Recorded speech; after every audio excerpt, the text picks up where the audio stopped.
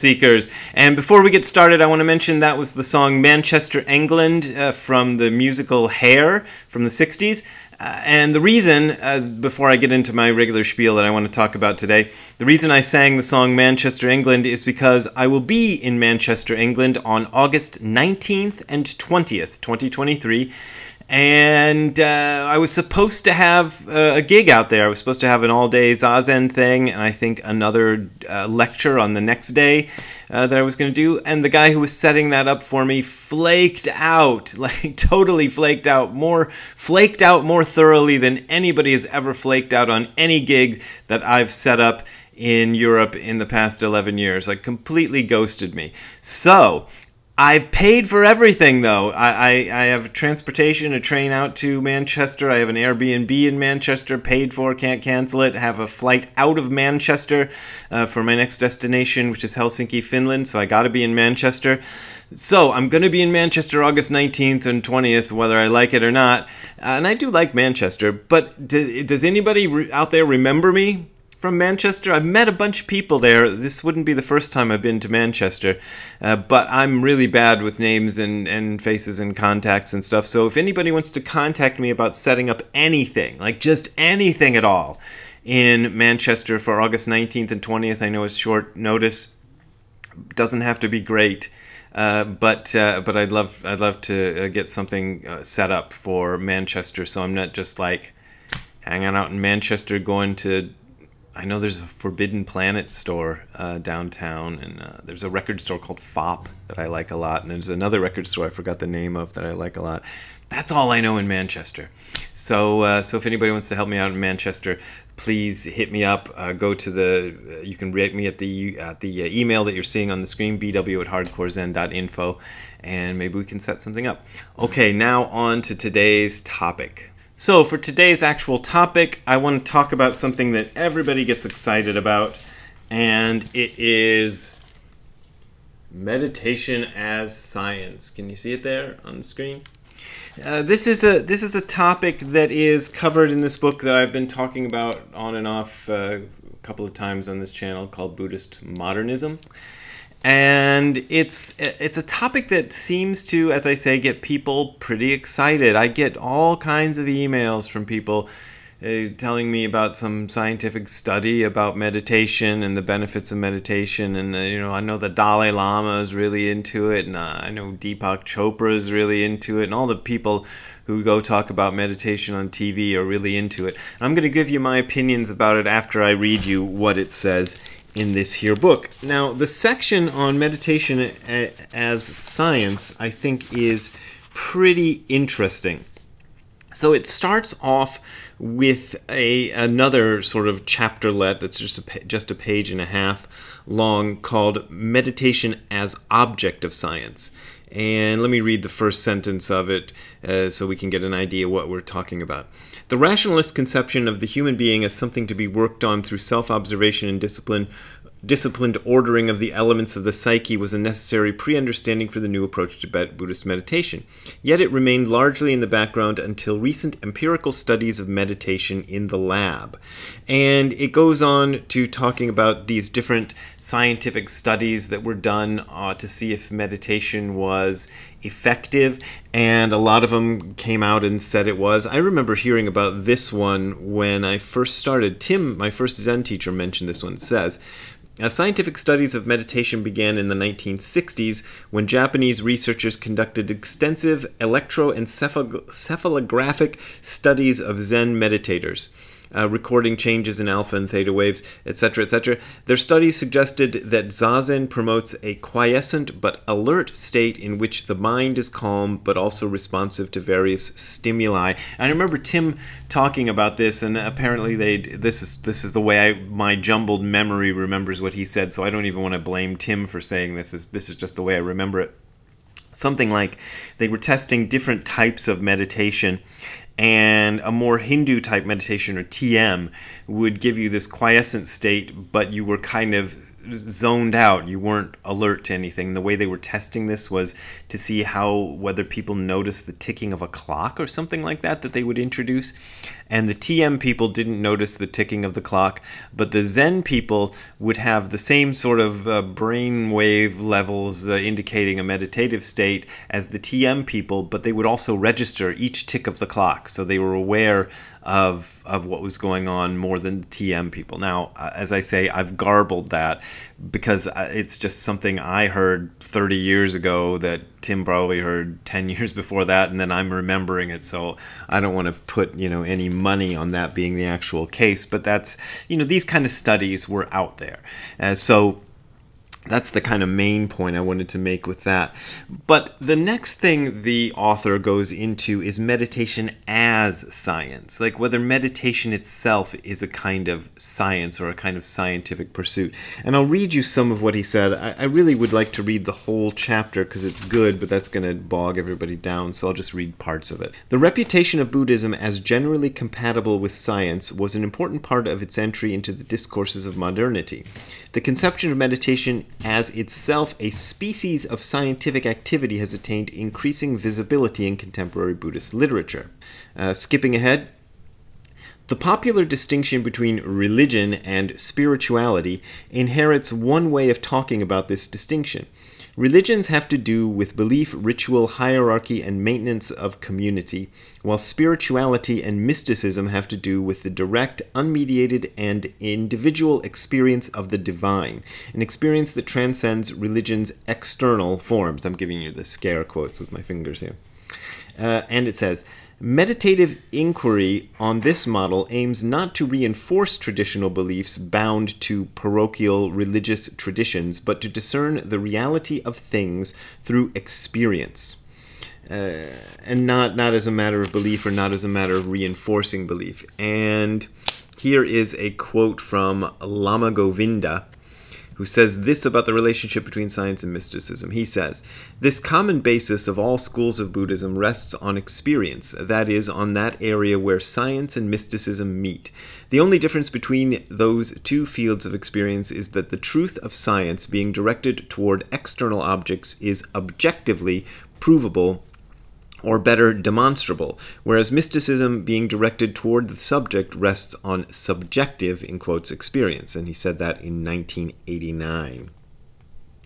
And here's another quote. Let's see. Tibetan teacher Dzogchen Ponlop Rinpoche, he says, "Buddhist spiritual teachings represent a genuine science of mind that allows one to uncover the nature of the mind and the phenomena that our mind experiences.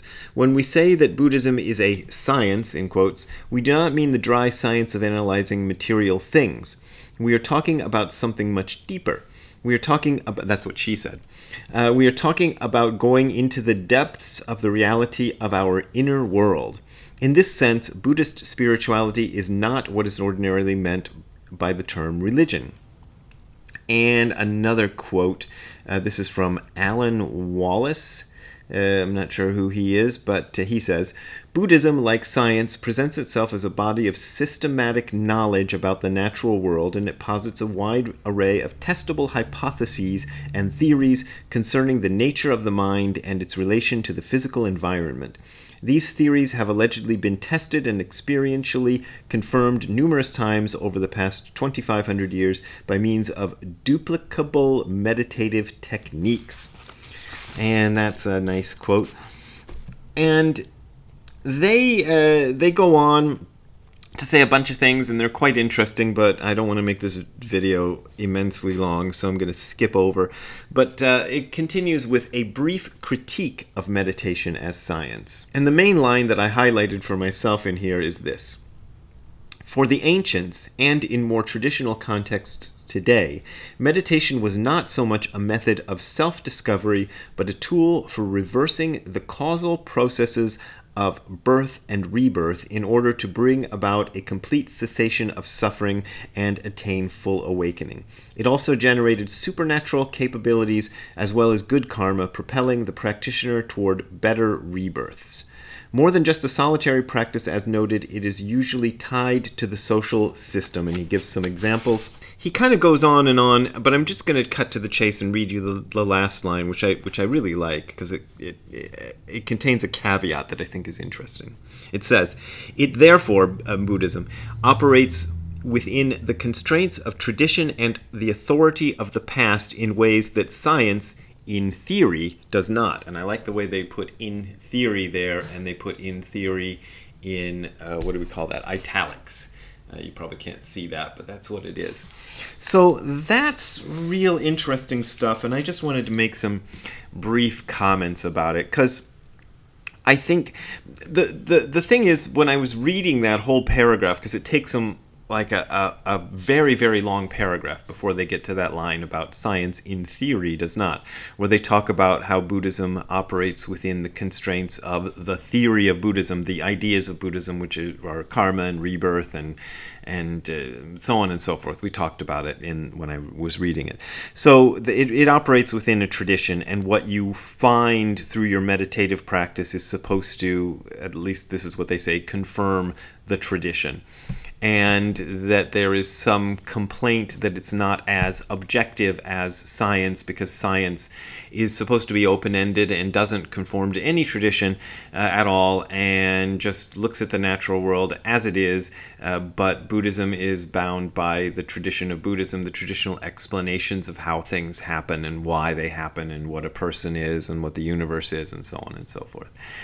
Well, yeah, but I love the way they put that in theory, because I feel like in a lot of important ways, science also operates within the bounds of a very specific worldview, the materialistic worldview.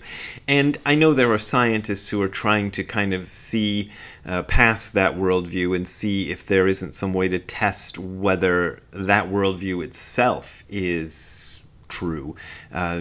Donald Hoffman being one of my favorite examples of somebody who's trying to do that and work towards that in a scientific way. So yeah, I do agree that it is probably a mistake to talk about meditation, or Buddhist meditation, or Zazen specifically, if you want to talk about what I'm into, as science. This always annoyed me when I first came across it, because it was a big thing for people to do when I first got into meditation. The Hare Krishnas, who were my first group that I flirted with in trying to get into Eastern spirituality, were really, really big on calling everything that they did science. And the word science was all over every Hare Krishna piece of literature, every book, every magazine, every talk they did was always about how this was science and stuff. And it's very big in a lot of the Buddhist world too, to talk about the science of it and all that stuff. But this kind of thing never really appealed to me.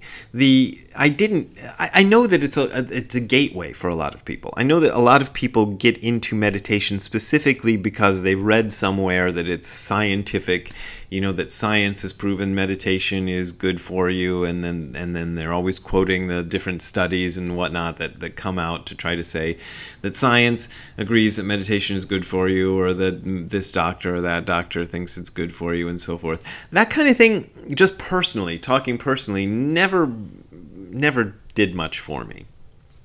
I was actually more interested in that so-called traditionalist worldview and everything, because growing up, this isn't something I talk about too much, but I'd had some experiences even as a child which made me question the sort of hard material outlook that most people believe in. And I don't want to go into too much detail about that. I'll leave it to your imagination, but it was nothing spectacular. But there were things that happened to me and things I noticed as a child which made me think, oh, this world doesn't really work exactly the way they think it does. Or at least I don't believe that. I can't believe that. So one of the things that got me interested in it was I heard about this other worldview, that there were other ways of looking at what reality was. And I wanted to see whether some of those could be true. And as I said, when it got to the Hare Krishnas, I was like, oh, this is kind of a bunch of BS. I couldn't really follow their worldview. But I did, when I found Zen, I liked that worldview. And one of the things I liked about it was that, at least the way Zen was presented to me by my teachers, it didn't try to compete with mainstream science. It wasn't trying to say science is wrong, listen to us, which is the Hare Krishnas did that all the time, which I'd already had enough of with the Christians who did that. Christians who insist that the world is 6,000 years old and that Noah's flood really happened, that the Grand Canyon is evidence of the flood, and that you find human footprints alongside dinosaur footprints. I actually went to the place when my dad used to live in Texas. Gosh, I can't remember the name of the place, but there's a place that was about 2 hours drive from him where you could see dinosaur footprints, and there was a competing place down the street which claimed that they also had dinosaur footprints alongside human footprints, which proved that the Bible was right and so forth and so on. So, and I went and looked at them, and I was like, I don't know if those are human footprints. It was just some little marks in the rock that they were claiming. The dinosaur footprints were very clear, but the so-called human footprints could have been just about any sort of weird mark in the rock. So I didn't think they really had all their evidence that was going to prove everything was right, in the Bible. But I never liked that kind of thing, and I thought, well, if the Buddhists are going to do the same damn thing, I'm not going to follow them. But luckily, I found Buddhists who weren't into that. They didn't try to challenge science. They weren't saying science was wrong. They accepted it, but they also kind of had a place for it. Science operates within trying to understand the workings of the law of cause and effect within the material world. So if you take the Buddhist worldview, you can slot science into it and say, we don't have to deny this stuff or fight against it because we have a place for this. It is cause and effect relationships within the material world. So yes, it's a really good way of studying that, but as Dogen says, the universe abounds far beyond that. So I thought, well, that's interesting, and I want to know more about that. So yeah, meditation as science, I think, is kind of a little bit of a dubious endeavor, and it's always a little bit shaky because you never know. You might have a study that proves that meditation is wonderful, but then you have another study that proves it's bad. Like the one that keeps getting sent to me every 6 to 9 months. Somebody sends me the works of, what's her name? Willoughby Britton, I think is her name. And she's a person I actually think is worth hearing out and worth listening to, but one of the things she likes to point out is that meditation isn't always good for you. And she's on the side of science, and she's seen a lot of times when meditation has gone wrong for people. And that it's maybe not for everybody, or maybe it requires a certain amount of training, that you shouldn't just jump into it without knowing anything about it, or you shouldn't try to make it, shoehorn it into a psychological model, because the psychological model doesn't really have a place for some of the things that can happen to you in meditation, some of the freaky things. I've talked about this numerous times on this video channel, and I've talked about it in my books and written about it in blogs and places. So I'm sorry I can't tell you where because I don't have that good of a memory. But if you look up my stuff, you can see where I've talked about it and other people have talked about it. So there are these things that can happen. I think one of my videos was called the dangers of meditation. So if you want to look for that one, I talked about that aspect of it. And there can be dangers in meditation depending on who you are and how you work with it. So the idea of science proving that meditation is wonderful for everybody and that psychologists can just read a paragraph or two about how to teach their patients to meditate and then everything will be fine is probably not. You kind of need that Buddhist worldview, which I think I like to characterize as research and development. It's a research and development into what works and what doesn't when it comes to meditation, and there's 2,500 years of it through several countries, through India, Korea, China, Japan, elsewhere, Sri Lanka, all these places.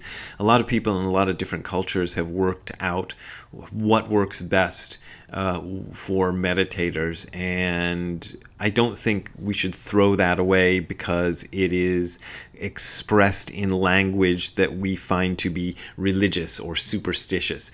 You might want to put it in different terms in order to make people accept it here in the West, but we shouldn't throw it away. Anyway, I guess that was a bit of a garbled thing, and I hope it was at least entertaining. As I've been saying, I'm going to Europe in a couple of weeks, and here are the dates. I'll put them up here, and then I'll put them up at the end of the video again. So all of these events are open to whoever wants to come.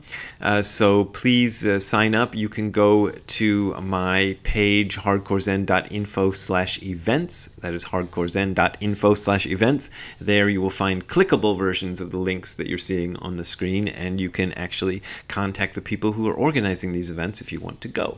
So please do that. Also, as always, this video channel and my work is supported mainly by you out there, you viewers out there, and you can go to the URL you're seeing on the screen below, which is hardcorezen.info/donate. That is hardcorezen.info/donate. There you will find links to my PayPal and Patreon accounts. That's my main way of making a living, and I appreciate your support, but you don't got to support me if you don't want to support me. Anyway, I always say that. We will see you next time. You like this Neon Godzilla shirt? I got this at Anime Con, I think it was called. A big thing about Japanese animation in Los Angeles. Thought that was kind of cool. We will see you next time. Have a good time all the time. Bye. How you doing, buddy? You got a bath, didn't you? Yeah. He doesn't like that. He does pretty good with baths. But he actually really loves the toweling off at the end. Like, even if I say the word towel, hey Ziggy, towel. You know, he's at the towel. But he loves getting toweled off. But you can't really tell, but he's really clean right now. Anyway, see you later, Ziggy. Bye.